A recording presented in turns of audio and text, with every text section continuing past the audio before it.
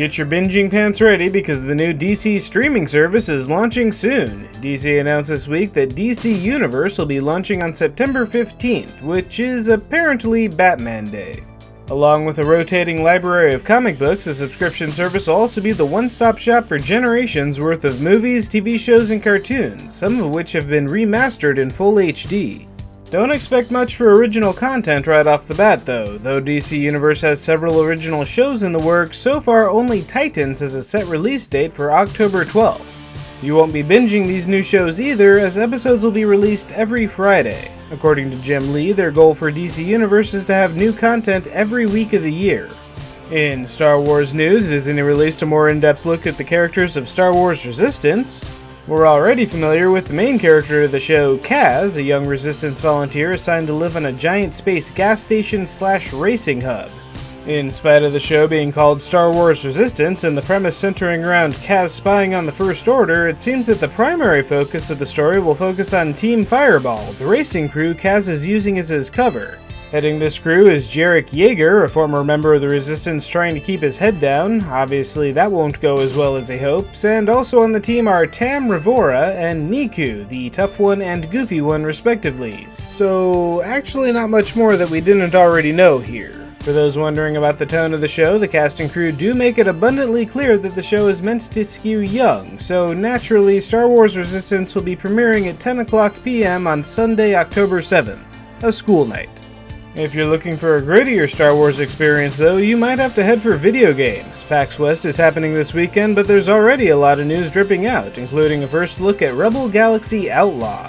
Not a Star Wars game, but definitely Star Wars influenced, Rebel Galaxy Outlaw will be a prequel to the first game that changes things up by having a specific main character as opposed to a faceless player avatar. Meanwhile, good news for fans of poop-filled dungeons, it was revealed this week that The Binding of Isaac is getting another final DLC expansion. The Binding of Isaac Repentance will introduce even more power-ups, maps, and enemies to the landmark roguelite dungeon crawler. From Devolver Digital, Gato Robo was revealed, showing off a very Metroid-inspired adventure game that looks like it was made for the original Game Boy. And while Gato Robo is a new property that looks like an old game, we also have old properties looking like new games. Streets of Rage is coming out with a new entry after nearly 2.5 decades with Streets of Rage 4.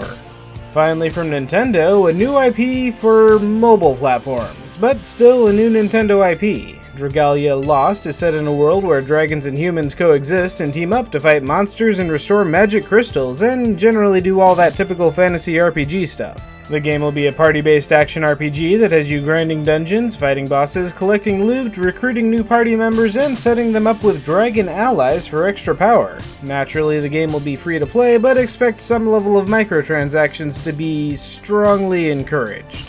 Dragalia Lost will be available on mobile devices on September 27th. Heading into new releases, James Wan's second most successful shared movie universe continues this week with The Nun. The movie with the most effective advertisement that people barely saw, The Nun adds a new story to the Conjuring universe, which may or may not be linked to the Insidious universe, but regardless, it looks super creepy.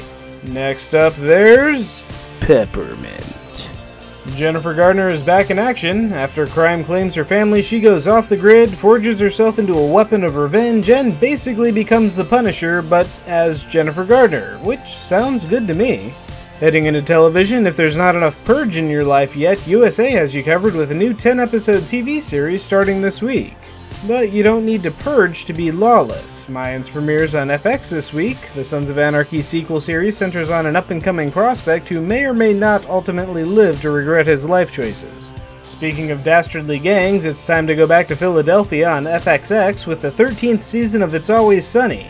That's a long time for a show to come up with increasingly dark humor. Over on Netflix, Iron Fist is back for its new season. Let's just hope that lessons were learned from the previous series and move on from there. Over in books, The Legend of Korra continues with the concluding entry of the Turf Wars trilogy, the canon graphic novel follow-up to the animated series. And oddly enough, we have another Cthulhu Sherlock Holmes crossover, this time the Cthulhu Casebooks Sherlock Holmes and the Misotynic Monstrosities. Any more of these and it's going to become its own subgenre. In video games, the biggest release this week has to be Marvel's Spider-Man. It seems like it's taken forever, but the web-slinging adventure is finally arriving on PS4. Meanwhile, hitting PC this week is Monster Pub, a cute little casual pixel art game that's like Cheers, but with monsters. In Ninjin, Clash of Carrots, you play as either a ninja rabbit or a fox in a wacky beat-em-up that looks neat, but chaotic to say the least, and much of the same can be said about Claws of Furry, except it has ninja cats instead. For major releases, Dragon Quest XI Echoes of an Elusive Age hits PC and consoles this week to satisfy your JRPG needs, and Zone of Enders, The Second Runner, Mars is a PC remaster of the classic mech game. It's not just getting a visual update from its PS2 origins though, the new version will be putting you in the pilot seat for full VR. Going back to low-budget releases, Cyburst is a side-scrolling action game with some nice sprite work and a bunch of characters to play with. And for multiplayer fun, Groundless has an interesting concept. It's a 2v2 arena game where victory depends on your ability to create or remove the ground under your opponents. Next up is The Inner Friend, and I'm not entirely sure what I'm looking at here, and I'm not sure I should even be looking at it, but here it is, and we're not done with the creepy yet. Another Sight is an adventure game about a blind teenager and a cat exploring a crazy-looking steampunk world. Meanwhile, on Planet Alpha, we have a side-scrolling platformer set on a crazy-looking alien world, so plenty of variety to go around. For fans of Smash TV, Galaxy Champions TV is more than a little inspired by the arcade original, but as far as games that straddle the line of copyright infringement go, it's a pretty good looking one. Speaking of knockoffs, Immortal Unchained may be a Dark Souls clone, but with a neat gothic sci-fi setting, it's at least a cool looking Dark Souls clone. Over on the Switch, Nintendo continues to draw in every indie title they can get their hands on, starting with Devolver Digital's 2015 Broforce, which hits the system this week for some pixel art action. So does 2016's Hyperlight Drifter. The top-down indie darling has made waves on the PC and is now available wherever you go. As is Siggy, Farts for Melusina. Released on PC last year, the Ghost and Ghouls parody is an inexpensive addition to the Switch library. But the Switch isn't without new releases this week. There's SNK Heroines, Tag Team Friendly, a shamelessly sexy 2D fighter featuring SNK's most popular waifus, including Terry Bogard. Yep, this is happening. That leaves us with this week's awesome video. It's taken a while, but Team 4-Star's Dragon Ball Z Abridged is finally starting to wrap up the Cell Saga with part 1 of their 60th episode. Ladies and gentlemen at home, the terrible Cell is now doing one of two things. I'm pretty sure we can't show either on network television.